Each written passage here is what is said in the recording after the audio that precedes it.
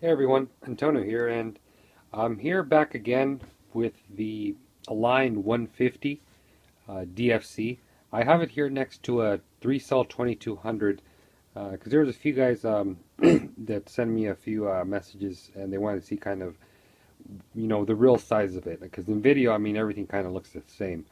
So here's the size, relative size of it. You can see it here next to a 3-cell 2200. And it's a little bit smaller than MCPX-BL. I don't know where I got the BLS from, brushless. But yeah, it's a tad bit smaller than MCPX-BL. It's about the size of the MCPX V2, maybe a little bit bigger.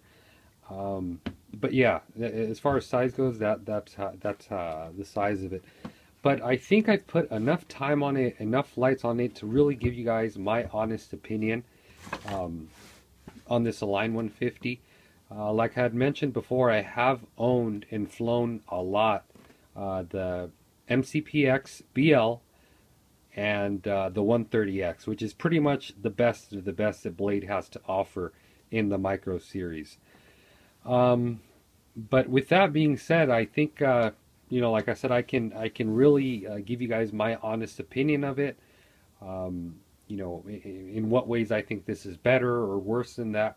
Let's start with 130X.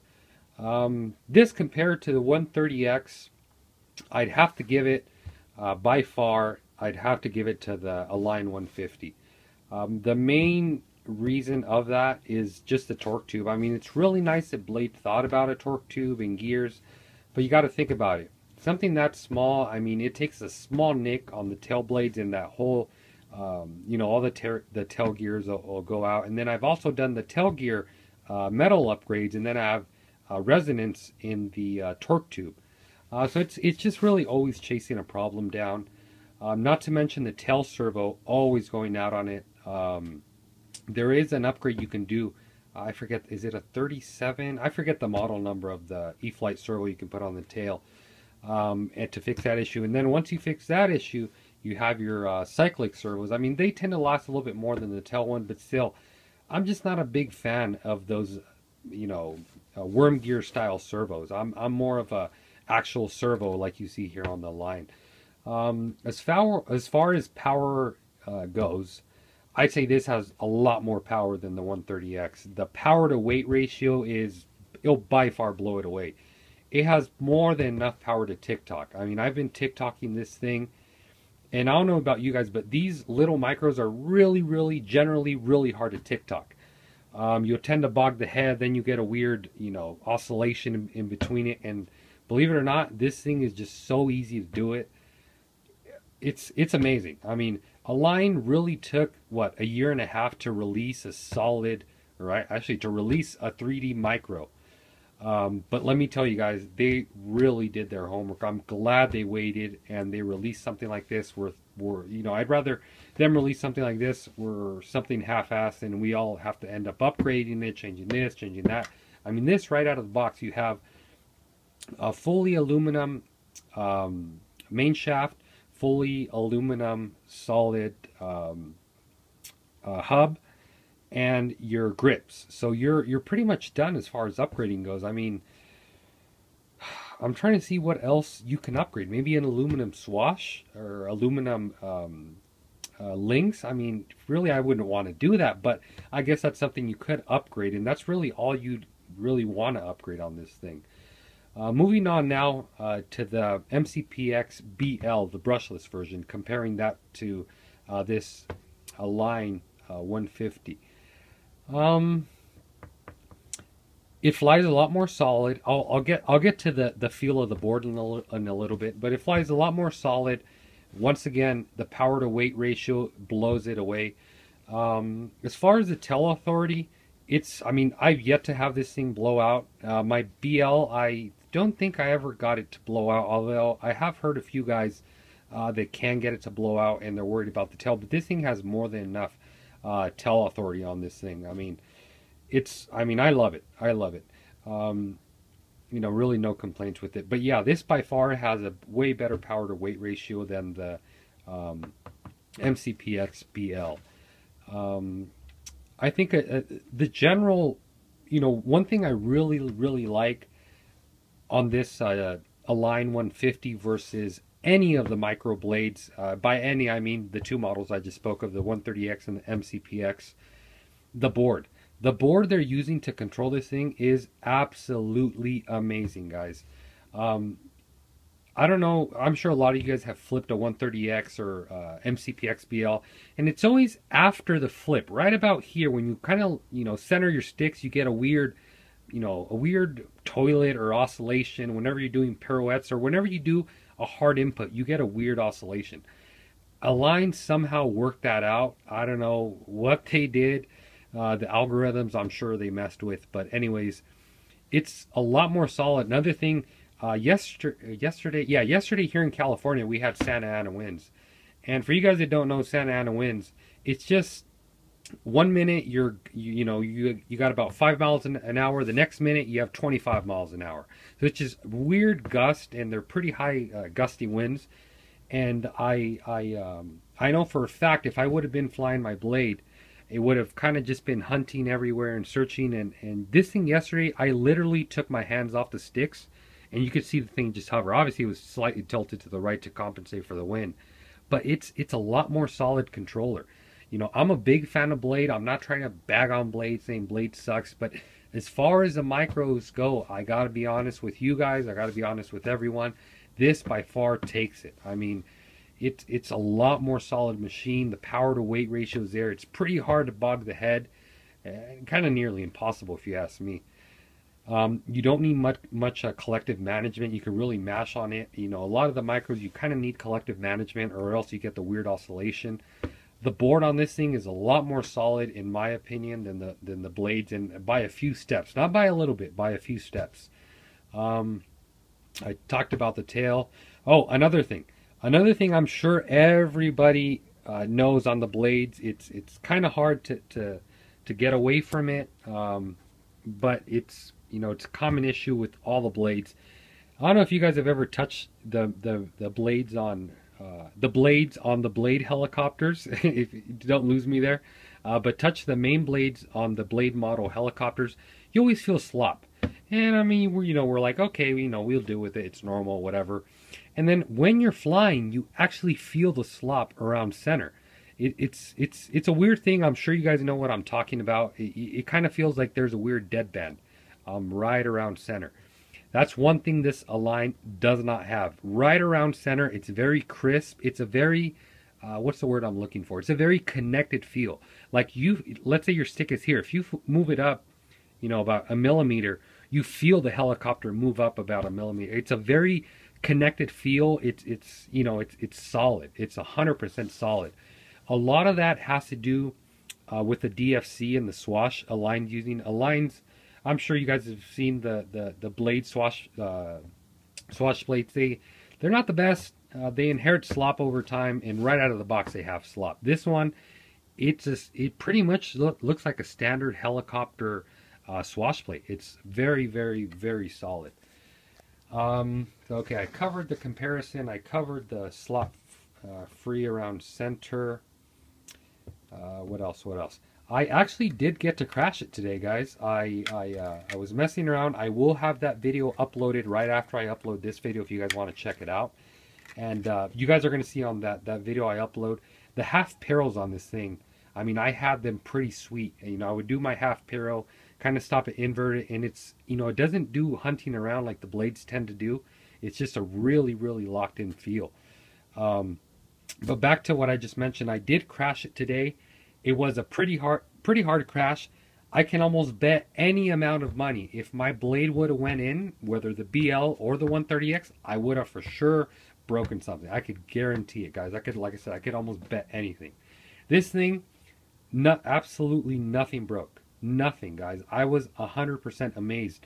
The only thing I got is a tiny little scrape on the blades, and I'm barely anything on the I don't even know if the camera can pick that up. It's very, very oh, there you go, very minute here on the rear.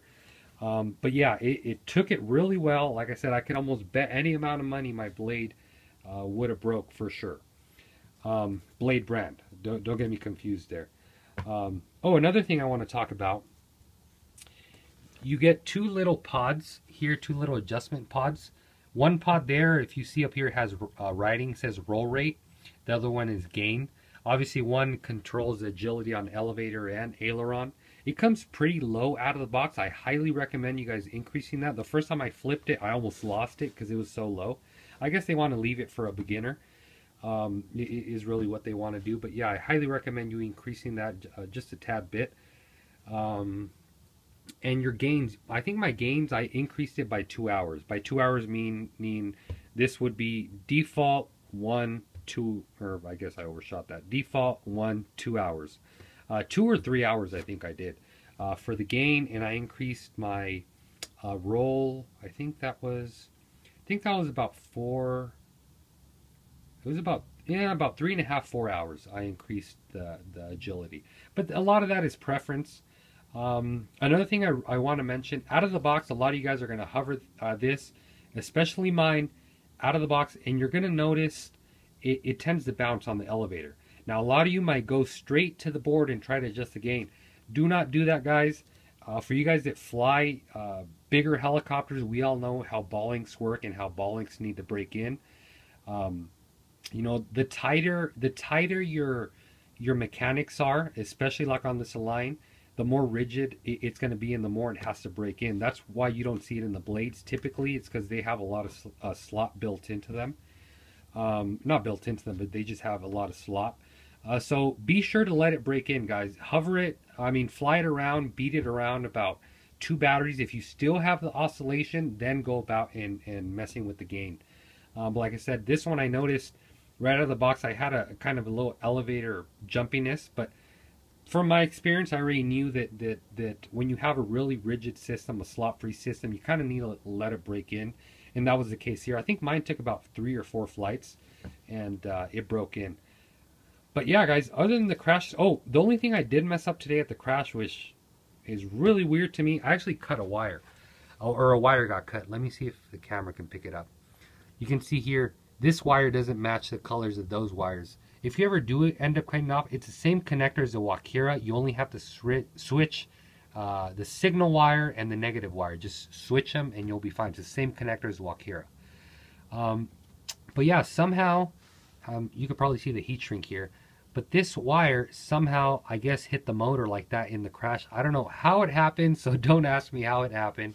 All I did is just solder it back up because I was not about to buy another perfectly good servo that could have been soldered just for no reason. So this time around, I'm probably going to put some dental floss. You can see there in the middle there's a place to run the dental floss and kind of hold all these wires in against that board. That's something, like I said, I don't know how it happened. You know, it's weird. It's very weird. I couldn't even explain it. I looked at it for about 5 minutes and I still couldn't understand how that got cut. But that's really all that happened in the crash. I'm trying to see what I'm missing here. I'm going to have more videos to come on programming it.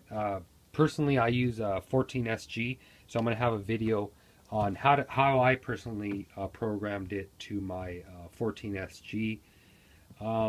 Oh, as far as the batteries go, like I mentioned in my other video, they do not come with a charger. I don't know about you guys, but I never use chargers that come with helicopters or planes. Reason why is because they kind of suck. They take a long time. They're very inaccurate. So I always tend to use my own charger. So I'm kind of good with the idea that Align didn't give me a charger. I guess they saved me money because if they would have included it, the kit probably would have been a little bit more expensive. The good news is the connector Align uses is just a standard 2-cell balance connector, guys. That's all it is. I'm trying to focus it here, see if I can pick it up. But all it is a standard 2-cell connector. So all you got to do is go and I think Common Sense orders a balance extension 2-cell. Order that, cut off your female end, your female end, and just wire it in. If you guys would like for me to make a video on how to make that connector, I can make it. I mean, it takes me about 2 minutes to make the connector. On someone that's never done it, I don't see it taking more than probably 5 minutes to make the connector. So it's really simple, and you can use your high quality chargers to balance it out a lot better, and so on and so forth. The better balanced battery will give you better flight time, obviously, and all that. But I think that's pretty much it, guys. Like I said, I'm going to be posting a flying video after this video here as well to come. I will have a video on how to program it to Futaba radio, either the 8, or actually you can't use it on the 8FG. So I will have a video how to program it to the 14SG. For you guys that may have heard that, yes, you cannot use this model with an 8FG. Reason is because this only transmits to FHSS, not fast or fastest. So you have to have a Futaba radio that's kind of back compatible, or have one that transmits in FHSS. But I will have those videos coming along. I really hope you guys enjoyed today's long 15-minute video. If you have any questions, you can send me a PM. You can leave a comment below. I'll be more than happy to answer your question. Like I said, there will be more videos to come. But like I said, I really got to give it to Align. Align is, I think they're about 4 to 5 steps ahead of Blade as this model stands in a lot of aspects, more than one. So if you guys have been out there watching these videos and on forums and saying, man, do I really want a 150? Take my word for it, guys. You will not regret it. It's a solid machine, takes crashes really well, flies great, the gyro's really solid, flips great. I mean, I can't really say anymore. Once again, I'm not bashing on Blade. I absolutely love their 700. I love their 550 Pro Series helicopters. So I'm not trying to bash on them. I'm just trying to give an honest review. Like I said, if you guys have any comments, be sure to leave it below. As always, thanks for watching, guys. Until next time.